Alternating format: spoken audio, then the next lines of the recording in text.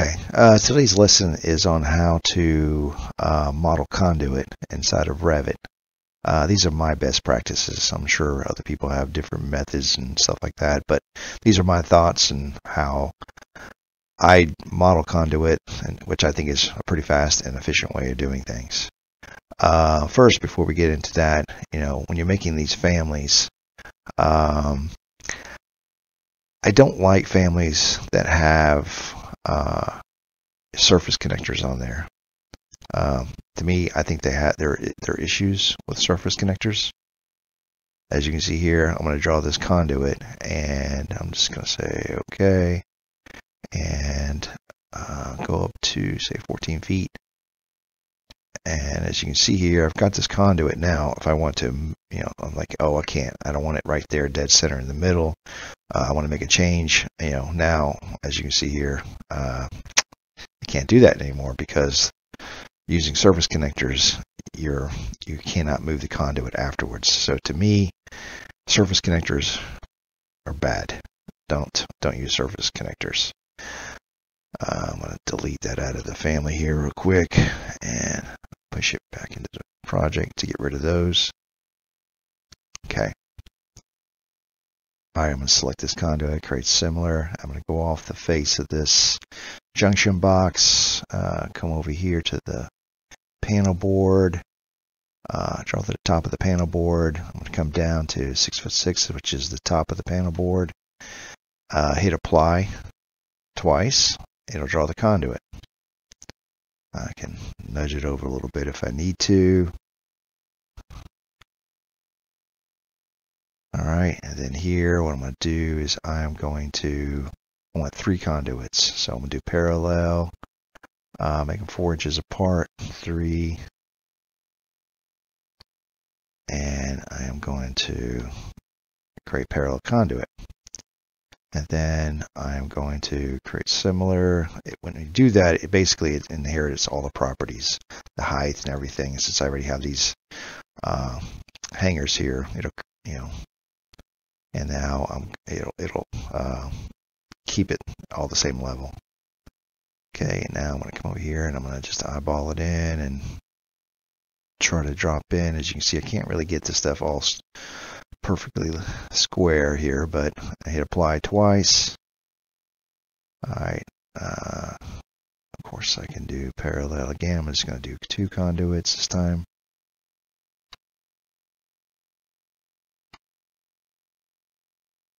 Okay, it wasn't too bad, but that's how most people, model conduit. I have a different method. Something I created, which was I created these, if you look here, these surface connectors. Okay, so I'll create a similar and I'll just drop it here. And as you can see here, I can change this as a surface face-based family, and I'm going to just take it down to say just 1 coupling.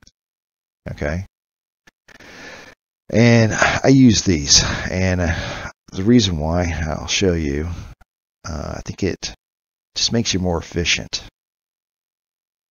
All right, so I'm going to create similar again, something I always do. It's just like I said, it just inherits all the properties. But in this case, actually, yeah, I'm just going to create similar. So not so much the elevation, I just want the size of the conduit.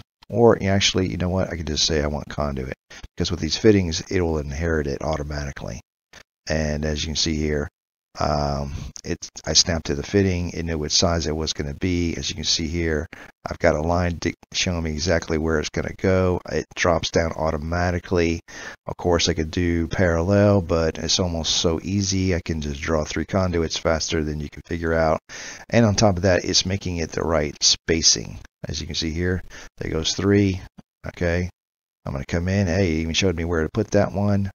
I know where to put that one. It's just, it's just like snap, snap, snap, snap, snap. Okay. Here, I gotta guess where that is. But there we go. As you can see here, boom. Put all that conduit pretty freaking fast. All right. So I think these surface couplings that I created really make a big difference, especially in speed. A couple things to, kind of went a little quick here, but when you're back over here, when you're doing Conduit, just in case you didn't know, for example, if you hold down the shift key, it'll always snap you at 90 degrees, so you don't have to worry about that. Okay. All right, so I think these connectors are pretty cool. They do speed you up quite a bit. Okay, over here we have your typical, let's say you're editing Conduit and stuff like that, and you gotta like basically connect all these conduits together.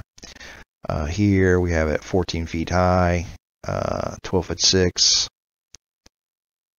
12 foot. So what we need to do is connect them all. So my method here is to go to electrical settings. I got it 30 degrees. And when you want to connect these two pipes, what I do is I select the opposite side first. And I say create similar. Then I start. In this case, it'll be the lower side. And then when I connect the two together, because what you want to do is you want to take this pipe from the lower and bring it up to the higher, which you've created as similar to. As you can see here, I put it in, and I've got a 30-degree slope there. And what we're going to do here is we're going to say create similar. Make sure you're on slope. Always make sure you're on slope. We're going to have our 5 degrees. All right. Create similar. Start from there. Go up to here. And now we have it a 5-degree slope. Okay.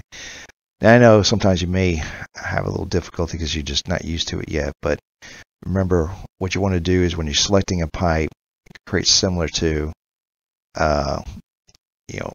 start from one level, but you want to go to another level. That's the level you have to do to create similar to, and that will get you. And if you use the electrical settings, it should, this is a workaround that I've come up with, get you the angle that you're looking for. And to make sure you got the angle, go to project units and make sure that you have your slopes set to degrees. I always put angle to also degrees, and just make sure that's done. And that is my lesson today on how to model Conduit. All right. If you have any interesting ideas and comments, please let me know in the comments. Bye. One more last thing. I have some other short videos on how to make bends in conduits. I'll put the links in the comments below. Thanks. Bye.